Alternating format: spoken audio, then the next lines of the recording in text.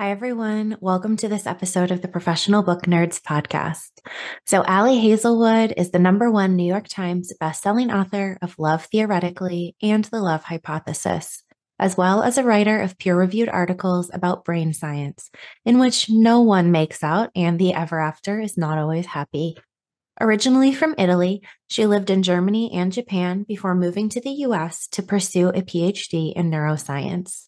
When Ali is not at work, she can be found running, eating cake pops, or watching sci-fi movies with her 3 feline overlords and her slightly less feline husband. We are chatting about her newest book, Bride, which comes out on February 6th. I hope you enjoy this episode.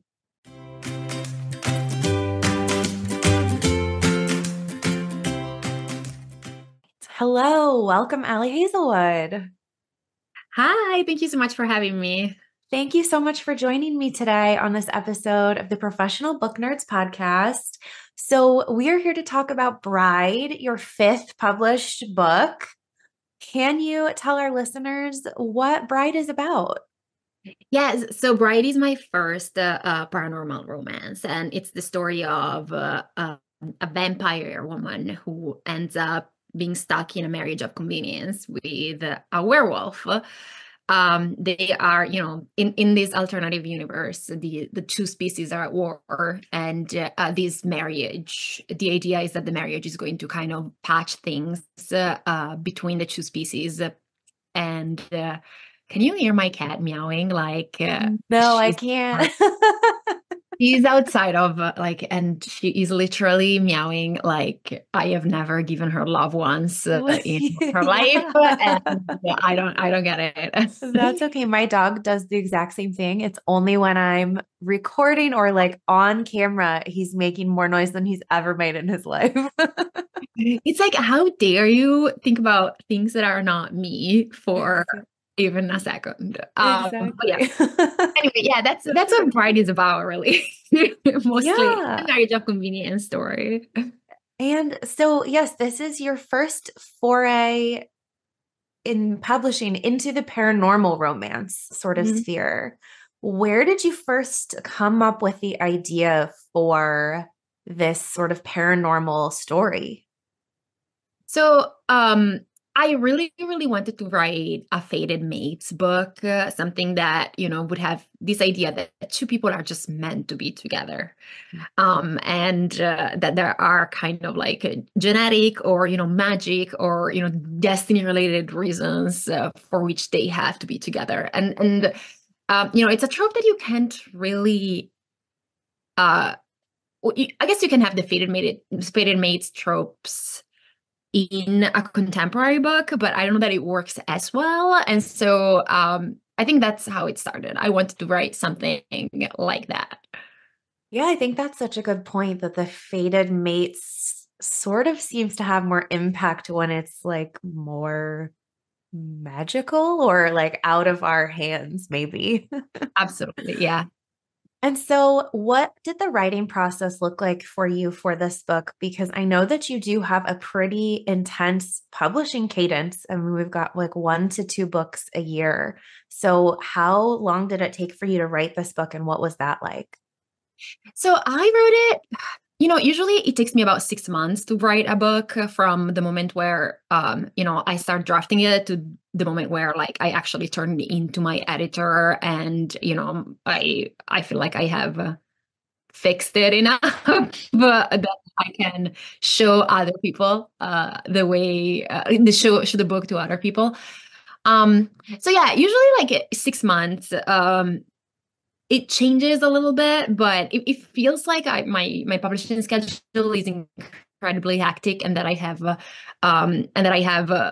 lot of stuff going on. But the truth is that I had a lot of books pre-written when I started publishing, and a lot of those kind of ended up coming out, like twice a year. So it feels like it's a lot, but I am not really a very fast writer, in truth.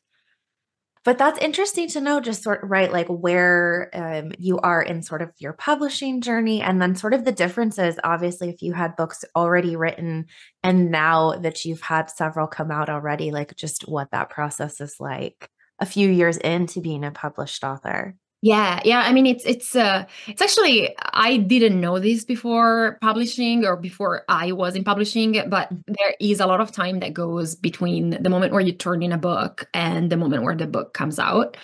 And it's actually something that has been a little bit weird for me because the books that I am very excited about usually are books that I just finished or that I am writing in that moment, and then they don't come out until 1.5 years later, and you're like, I'm like, I don't even care. I don't even remember anymore what I wrote. I'm like writing something else. My taste has changed. So it's a little bit weird sometimes. But yeah, I remember I was super excited about announcing Bride when last year, in the summer, I was on tour to promote Love Theoretically, which was my last adult book that came out. And I really, really wanted to announce it. And my team was like, no, we're going to announce it later. It's not the time yet. And all I wanted to do was talk about that book. And now I'm like, well, Bride was a year ago, so I don't care anymore. No, but that's so true. But certainly in publishing, like where we talk about this, like this book has not yet come out. It is a week or so, a little more than a week away from actually coming out. And right, like you wrote this eons ago, like you're already on to the next or even the next thing. And so, yeah, publishing is such an odd process where Yeah, who knows abs- where we're at in the timeline.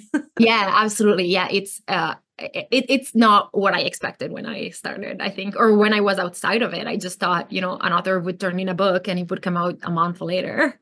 Right, It exactly. looks like in movies.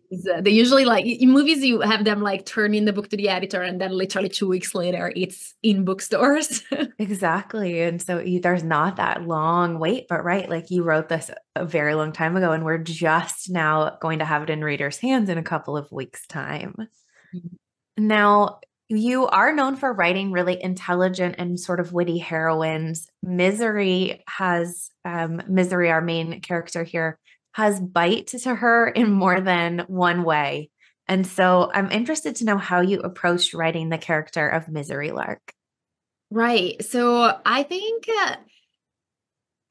I really wanted to write someone who has had the kind of past that sort of made her get to the point where she doesn't really care very much about anything. I think if you take a character and you put them in a situation where they literally have no way of like, here's the deal. So Misery is in a situation where either she is going to be super badass because she is among her enemies, so either she's going to be incredibly strong and she's going to have the upper hand, or she is going to be absolutely terrified. And I just don't know that I didn't really want to write either character. Like, I didn't want her to be the most competent, most amazing, most brave person, and I also didn't want her to be like very meek and scared and terrified and just like kind of hiding in a room. Yeah. And so I just kind of decided to write someone who's a little bit in the middle. So she has a past where she was the collateral for the vampires in human territory for many years. So basically, she was there to ensure that if there was a war, the humans had her present in their territory and they would have killed her immediately. So she was a deterrent that would make it so that the vampire wouldn't start a war with the humans. And that means that, she has grown up among people who absolutely hate her. She has been the victim of, many assassination attempts, and she sort of has graduated to the point where she just doesn't care about it. Like, she's like, you know what? I think I am just gonna go ahead and do and live my life. But there is this one person that she cares about, who's her best friend Serena, and she is kind of like the driving force for her. But aside from that, she's neither super badass nor super scared. And it was kind of fun to write this character who is, trying, like, has a lot of feelings on the one Uh-huh. hand about where she is, but on the other, she's not excessively, I don't know, confrontational or scared. I just kind of want her to be somewhere in the middle. Yeah. And I think that you did a wonderful job at that because she definitely has growth where certain things happen throughout the course of the book. But then also, you can tell that there are moments where, right, she just is used to being in these types of situations that are nerve-wracking or dangerous. And her sort of snark comes out a little bit, which I found really, really entertaining to read some of her sort of snippy comments or some of her internal monologue there as she sort of progresses through the story. Yeah, I think it kind of comes from not caring too much about whether you live or not, and Hmm. it's easier to like see things with humor if you're like, well, if I die, I die, I guess. And she doesn't have a lot to lose at the beginning of the book, because because of her past, because she just doesn't have very many relationships. I think she's kind of I kind of surviving. And that's why that's why it's fun. It's fun to have a character like that because she's not gonna be, terrified. She's gonna be like, well, I guess I'll die. That's fine. Yeah, exactly. And I think that that's a really good point because as like the collateral, she was collateral for many, many years growing up. I think she must be used to just sort of being in like pause. She wasn't there to do anything of her own accord or Hmm. like pursue school or do anything like that. She was literally just there to be collateral. And so after that's over, Hmm. what does she want to do? And we learn a little bit about what that is. We won't spoil it yet, but she's a really interesting character. And so, in contrast to Misery, we have Lo Moreland, who is our alpha werewolf. So, I'm interested to know if you had like 3 words you would use to describe Lo, maybe other than alpha. Yeah. I would say he is uh selfless. Um, he is protective, and he is, it's not a word, but bad at technology, maybe. Yes, which is I thought a really fun contrast where Misery has lots of technological skills and computer skills, sort of in contrast with his inability to Google. Yeah, I really like the idea of him being a little bit of like an artist, like more like his soul is the soul of an artist, and she is more of a like hard science girl. And I like the idea of them being kind of complementary in this, in the sense that he can use her skills, and she can use his. So that was fun, right? I feel like I've never written an artistic main character, and I would like to at some point. Yeah, yes, Lo is very dreamy. He has seemingly lots of interests and talents, and it was really fun to learn more and more about what those are as the story sort of goes along, because he's quite mysterious when we're getting a lot of the things from Misery's perspective. Without giving anything away, we did mention fated mates already as the trope and sort of the inspiration for this story. Are there any other tropes that readers can look forward to in Bride? I really wanted to write kind of like a fish out of water story, but not too much. I think I actually had a conversation with my editor because my editor really wanted to use the enemies to lovers kind of trope as like for publicity, for marketing or whatever it is that they use it for. And I Mhm. remember saying, I wouldn't say that this is necessarily an enemies to lovers book because they are on different sides of a war. So, I mean, yes, they are quintessentially enemies, but they are both kind of, I would argue, they are people who are not excessively proud of being their species, and that they are not so entrenched in specific ideologies where they're like, oh well, all vampires are terrible, all werewolves are terrible. I kind of liked the idea of them being a little bit of them standing out a little bit from you know, especially compared to the people around them, because, you know, because of their past, because Misery grew up with another species, and because Lo grew up not in the US, so in a place where the different species are a little bit more integrated. So I would say it's a little bit of a different take on enemies to lovers.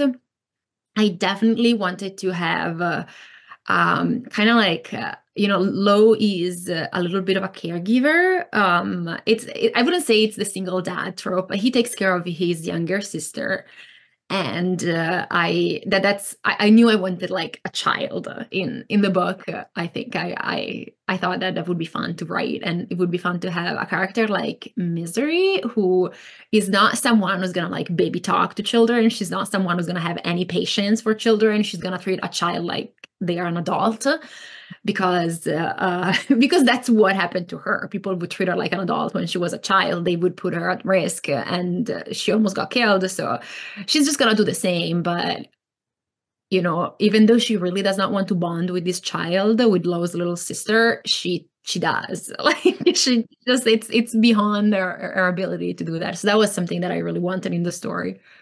And I think that, yeah, absolutely. Those are some of the tropes that I think readers are going to be ecstatic to see some of these elements in this story. I hope so. And now Misery does agree to marry sort of her mortal enemy, you know, sight unseen at the start of the story. And that's sort of where everything else unfolds. We find out a little bit we find out more about the motivations about why Misery would agree to this and why Lo would agree to this. And so I'm interested to know how it was for you sort of crafting the mystery element to this story. So, you know, what was that like to incorporate those threads throughout the story that's, you know, primarily got the romance at the forefront, and then you have their other motivations behind the scenes? Yeah, it was honestly, there was a lot of like back and forth for me. So I remember writing the first draft and then being like, I'm gonna have to rewrite this in a way that actually makes sense, because you know, it's kind of hard. I had an idea of what I wanted. So there are a lot of things that are not supposed to be twists. Like I think you know, I would be surprised if people are not able to guess who the bad people are from the beginning. And then there's like, you know, a specific twist that I knew I wanted from the beginning, and that sets up other things. And that was, you know, a little bit harder to kind of wave in and make sure that, you know, there would be kind of like some groundwork for that, but also that it would come as a surprise. I am not a mystery writer, a thriller writer. I read them a lot and I love them, but like I literally have no idea how to do that. So I hope it worked, and I hope it works for people, but definitely there was a lot of like trial and error and going back and like, you know, having these weird mental maps where I was like, okay, so people think this and other people think that, and then you have three species, and then within the species there are different factions, and then you're like, oh, what do I do? And I also have to admit, I am not a big like I read Sam fantasy, but like it's very hard for me to keep up with complex world building. So I really wanted to keep the world building to a minimum, just so that it could really like just be the in the background of the love story. So there was that to think about too. It's one of those things where like you write it and in your head it makes sense, but then you're like, will people like it? Will it resonate to them? I don't know. No, we'll see, I guess. Yeah, no, but I think that that's a really interesting perspective to know just in how you were writing it, that there are certain things that are not meant to be like huge Mhm. twists because, you know, the primary point of the story is the romance between Yeah, Misery and Lo. yeah, yeah. That's making me, I'm like, oh, okay. I also think for this, I wanted to ask you about the world building because obviously werewolves and vampires and all of those things we've seen them in many different adaptations and we've seen different interpretations of what that even means. And so I was interested in how you decided to sort of take more of a like biological approach to the werewolves and the vampires, and it's interesting to hear that you did just want it to sort of complement the circumstances of the story and not be too like we're building a huge and intricate world. Yeah, absolutely. That's where I was at. And I think it's because when I think about my favorite paranormal romance novels, I mean, actually, I would argue that people like Nalini Singh or Kresley Cole, they definitely have like these sprawling words. But like at the same time, you can tell that those are romance novels. That Mhm. the most important thing is, okay, you have this thing in the backdrop, which is, usually different species and different, sometimes magic creatures, sometimes there is no magic system. It really depends. And then like in the backdrop, like when that's the backdrop, then you're gonna have a lot of opportunities to bring people together in like original ways, or in ways that you wouldn't be able to, like conflicts that you wouldn't be able to have if it was a contemporary romance. So that was really fun for me. I think if you write magic and the paranormal in your world, you have to create one that is very consistent. Otherwise, people are like, "Oh, you're just making up stuff." And I think that's why I just decided to go with something that was as simply biological as possible. And then once I had that idea, it was kind of, you can just make your decision, everything goes. So one of the things that I did was, looking at stuff that is possible in, the animal kingdom. So there are species that have mostly purple blood and species that have more green blood. And so I can just, apply that to one of the species if I want to. So it was kind of fun because I could just do whatever I wanted. It was different from what I usually do, where I have to like research a lot and be like, okay, well, I'm writing a book about chess. So what is feasible and possible in the real world about chess? But I can make up that vampires have, you know, pointy ears. I can. No one can forbid me from doing it. So that was really fun in a way. Yeah, no, and I actually really, really enjoyed those elements of the story, just sort of learning what choices, existed in this sort of realm, like what it meant to be a vampire, what color their blood was, what their features were, whether they would like explode in the sunlight or not. And I thought that was one of the most fun parts of the book, was discovering sort of all of those decisions and like the mythology of this world that you created. And I'm glad. I enjoyed that it was also very contemporary. Like we're Googling, we're using coding, we're doing all of these things. But right, there is sort of that like, again, a little bit of paranormal fantastical element where they have more strength or thralling, if I'm remembering that Yeah, term yeah, yeah. correctly. That was So I think I was halfway through, or I was writing, and there was a point when I was like, I feel like the vampires don't have enough cool stuff going on. I need to give them something new. I really enjoyed that sort of fun, like just again, learning what that mythology was in the world of Bride. I thought it was a Oh, lot I'm of so fun. glad.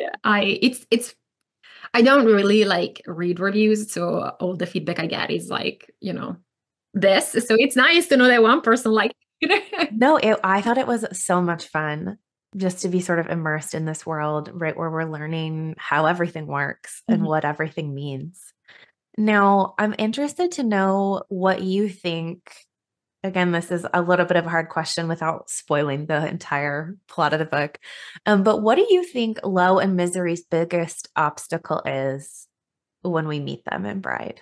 Oh, well, yeah, and like you say, it's hard to say this without spoiling, but I think I guess this could be a little bit of a spoiler, but mostly, and it's something that they talk about. They really have like different hardwares, like fated mates is a trope that is part of the book, but not every species has the concept of fated mates, and like in that book, the idea of fated mates is not something necessarily magical, is more of something that is biological. And what happens if you don't have, if one of the two people has the biological hardware, um, to know, okay, you are the person that I'm meant to be with, and I will never not love anyone else. And the other person just doesn't have that. Like, how do you Yeah. deal with this imbalance? And that was something that like was very, very fun for me to play with. Like the idea that you can have, a meaningful relationship, even if,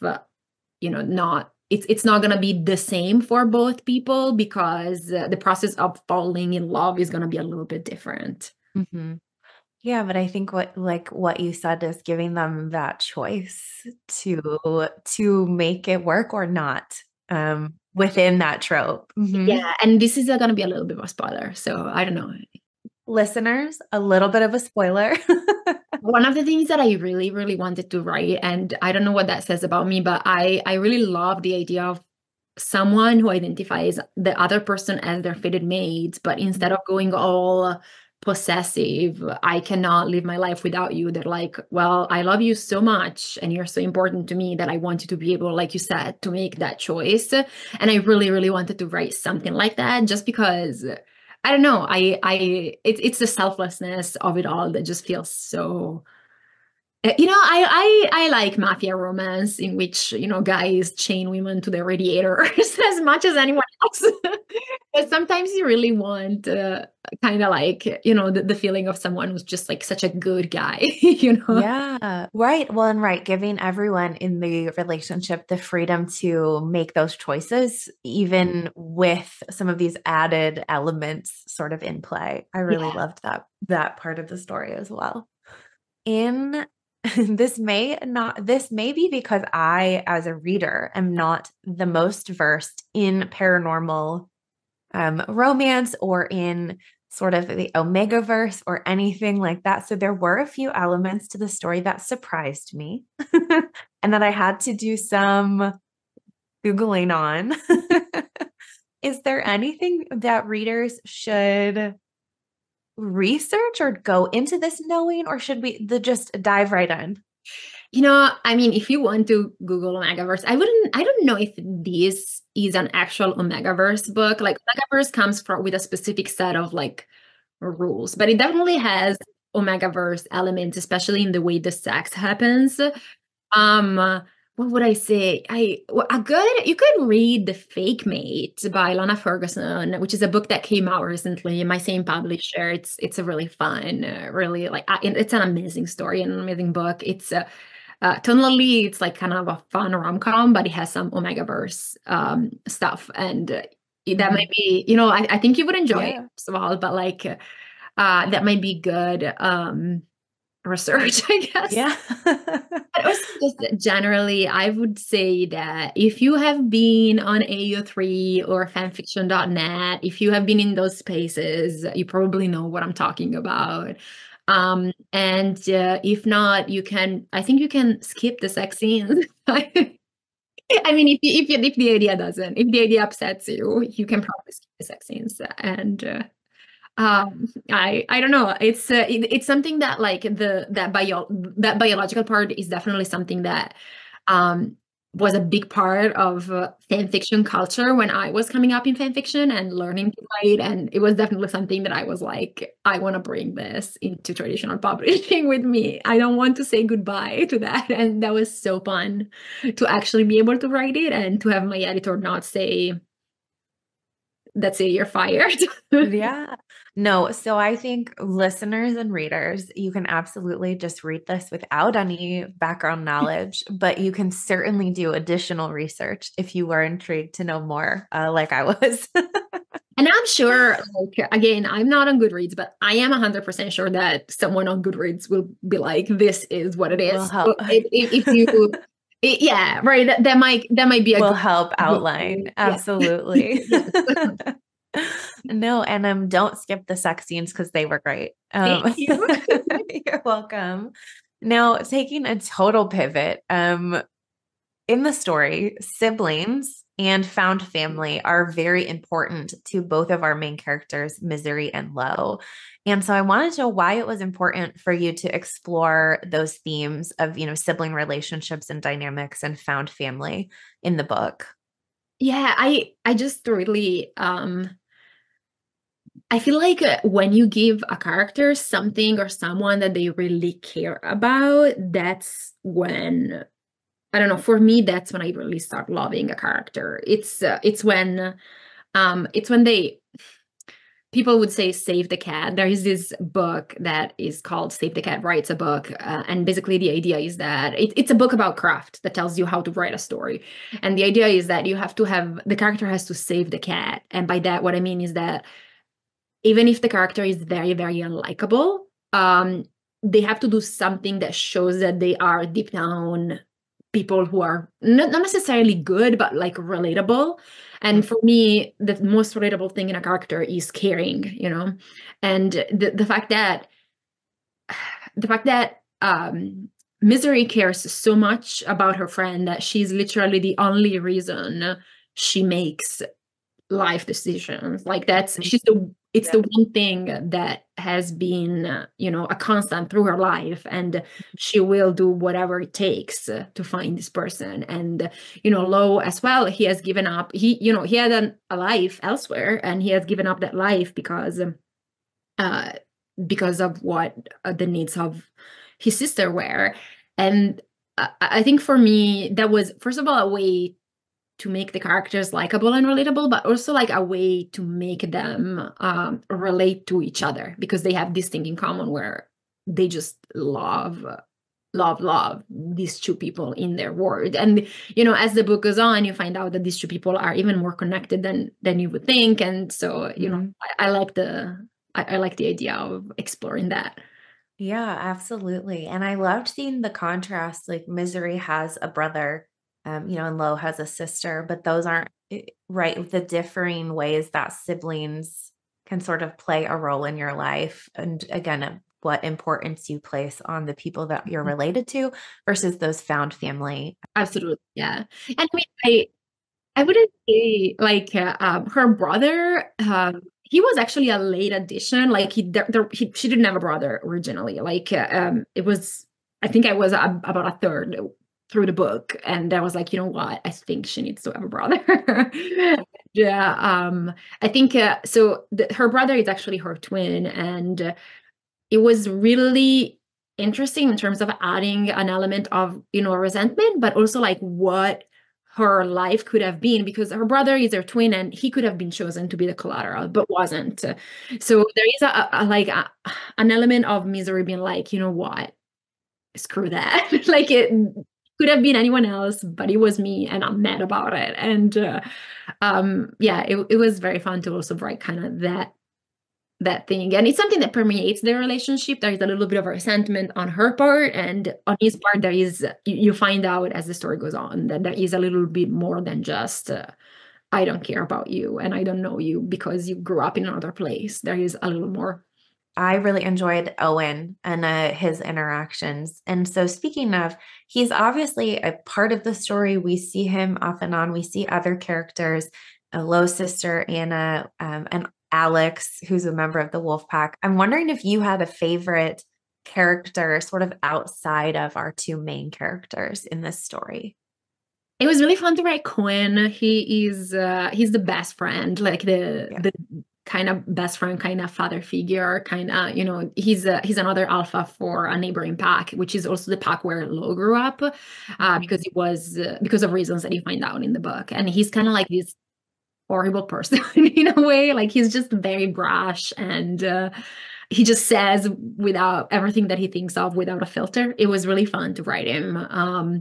And then, I mean, I guess Anna is Lo's little sister. She is, it was just fun to write her because I think she really makes the character of Misery come alive. Again, she's this person that Misery does not want to care for, but ends up caring for. And she's like, damn it, I hate it. Yeah.